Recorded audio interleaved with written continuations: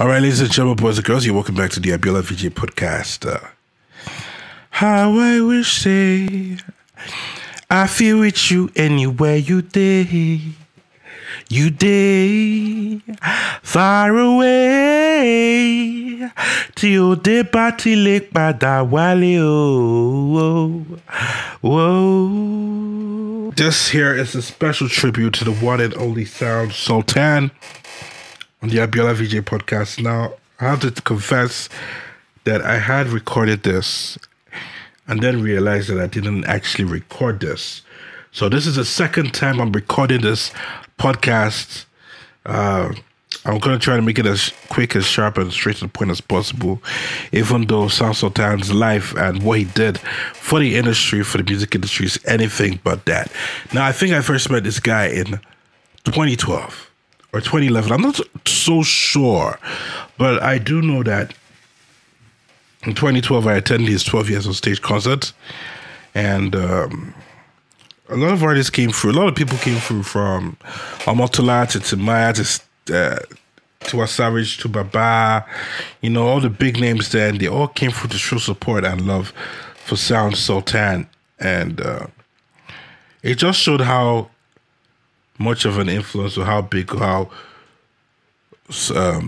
appreciative of his talent these people are. Because I'm watching that video back and I'm seeing all these people say so many great things about them. And you know, people have this song by Pathoragi, Celebrate Me. Now where they are alive, they actually did celebrate Sound Sultan. And that's a good thing to know. They all came out and were talking about how Sound Sultan is such an amazing artist. He's a great guy. He's an amazing guy. He's awesome at his music. He had given us hits like Motherland, that's what we call area, the Jagwajantis High School, Gege, Bushmeat, so many other hits before that concert. And people could see his talent. He worked with the best in the game. People appreciated his talents. He had done a lot, and I'm just happy that things like that, opportunities like that, for people to appreciate him and say great things about him came before he passed away in 2020, in July 2020. The news did hit us surprisingly. It was just some days after Obama DMW's candlelight, and I think like 2 days or 3 days, or maybe even just a day. It was within 3 days, and we just heard news that Sound Sultan is dead. Sound Sultan, like the same Sound Sultan. And ordinarily I should have done this podcast then, but like you can hear, I've been having some issues, vocal issues, so I've been trying to reduce the number of vocal stuff that I do. But at this point in time, at the end, today is the 31st of July, by the way, and today we lost another entertainment great in Rachel Oniga. May her soul rest in peace as well. May her soul rest in power. And it's just it has taken this long, but it's better late than never. So Sound Sultan is such an influence for a lot of artists, a lot of celebrities. He didn't just act. He didn't just sing. He acted as well. He was a rapper, a singer, a lyricist. I remember the song that was done by Sound Sultan, the MTV based series, the series about HIV/AIDS. I forgot what it's called, right? Sugar. Yeah, I remember the song that was done by Flavor. Who were the other guys in that song? Chidima was in the song.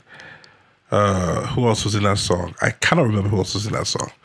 But that song was for that theme the theme song for the show, and he co-wrote it. He wrote a lot of songs. He helped a lot of artists on their way to stardom. Wizkid, one of the biggest on that list. He was there for Wizkid as a father. In fact, if you go and check their chats, their dealings on Twitter, you see a lot of times how Wizkid used to refer to Sound Sultan as his father or his uncle. It was switching between uncle and father all the time. So they'll show you how immense an contribution Sound Sultan made in the life of Wizkid. And he did that not just for Wizkid, but for a lot of other artists. He wasn't the kind of guy to look down at you and say, who are you? You know, he was always there to help people. always there to offer assistance, always there to push people through and to guide them. And that's one reason why he was loved by so many people. He was a great guy. And there's nobody, I don't think there's anybody that will tell you, SULTAN was bad, or SULTAN was this, or SULTAN was that. It's just unfortunate.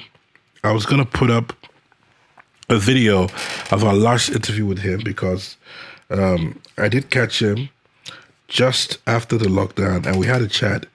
And I think that was the last time I actually spoke to him. And it's just really unfortunate that that video has been deleted. Unfortunately, the full video, unedited. I can't find it anywhere. And another video that pains me was one that did happen during the lockdown. It was an Instagram live session with SULTAN. And that has gone to, like, I didn't save it. I don't think I saved it. And because I didn't save it, it's not on Instagram. Because then, I don't think, there was an issue then. They changed some of the things. I think it's the issue of saving, yeah. The option to save didn't exist then. I don't think it existed then. So I couldn't save it. And then I couldn't publish. And then I didn't publish it for some reason or the other. I can't remember why. And so that video just doesn't exist. And he spoke about a lot. He spoke about how he first met Wizkid, and when Wizkid called him, he thought it was a girl. And then she came to come out. He came to see him, and he said Wizkid was so respectful. And then there were so many things. Spoke about the lockdown, his family. He had his chat. This was just less than a year before he died, and it's just really unfortunate that 30-minute session, which is so valuable right now, and I would have loved to watch over and over, doesn't exist anymore. Just really unfortunate. And to his family that is no longer with us, his family that has lost this man. I think I met him. Okay, before I go into that, we met again at the premiere of a film last year. I think late last year. I remember wearing a face mask. Yes, it was after the lockdown. I remember wearing a face mask and us chatting with SULTAN at the premiere. And then before the lockdown, we had a chat with him again. Before the lockdown, before all of these, we had a chat with him. And it was like 2 or 3 weeks before the lockdown. And he was supposed to celebrate 20 years on stage in 2020. Before the lockdown, he would have done that. And he was supposed to drop 2 albums. One was Eighth Wonder, which he eventually did drop. Was supposed to attend the listening party, but lockdown restrictions meant we couldn't go, and he had to do it virtually. And it's just really painful. It was just an amazing human being, and I'm telling you from the perspective of somebody that I am I'm not a loud type or somebody that just puts it into situations. I'm a laid back kind of guy, and I'm someone that goes to the red carpet a lot. And I talked to him a lot. I spoke to him a lot. I had chats with him. I saw what he did. I was at when his team, when he put a celebrity team together to play the Lagos Islanders, which is his team. I don't know where. I'm not sure if he still owned the team by the time he died. And he had done a lot. He had done a lot for Nigeria. Nigerian music. He was an actor as well.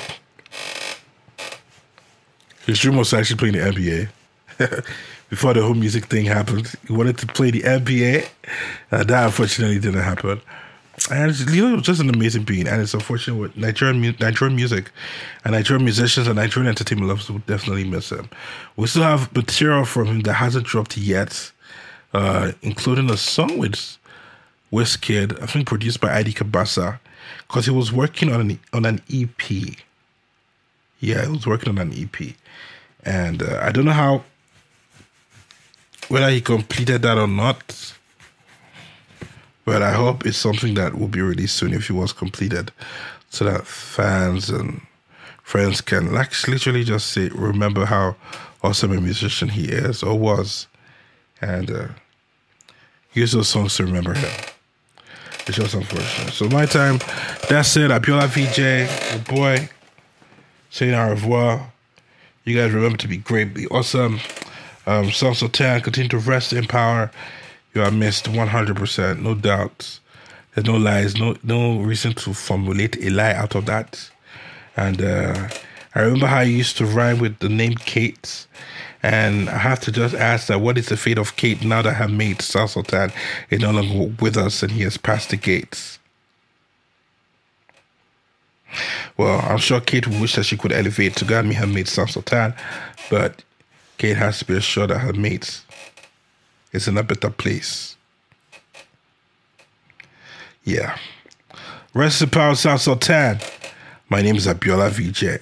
This has been This has been the Abiola VJ podcast, and I say this with a smile. Actually, he's just an amazing being. So think about the silence to be you laugh and smile and chilled, and yeah, that's the SULTAN we want to remember.